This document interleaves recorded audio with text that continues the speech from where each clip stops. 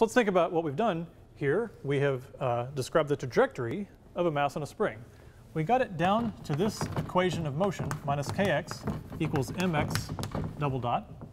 And we showed the solution to that is a sinusoidal function. And sure enough, the motion is sinusoidal motion. This is why it's called simple harmonic motion. It's simple, it's one dimension, it's at one frequency, it's harmonic, that means it moves as a sinusoid, and it oscillates in its motion. But one point I want to make is that this is always the equation for an oscillator. Anything we're describing, if you ever get it in a form like this, you know you have an oscillator. And we won't guess a solution and plug it in every time. Now let's look, the more normal way to write this is to solve for the highest order derivative and write it sort of by itself. So we bring this over here and divide through by the m, and we get plus k over mx equals 0. So if you're ever reading a physics book or doing a physics problem, it might say, show that it's an oscillator.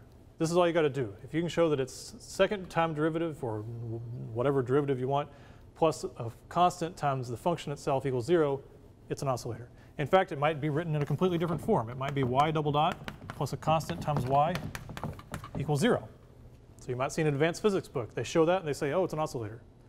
They don't bother to solve it every time. So in physics, we like to find equations that describe many different things.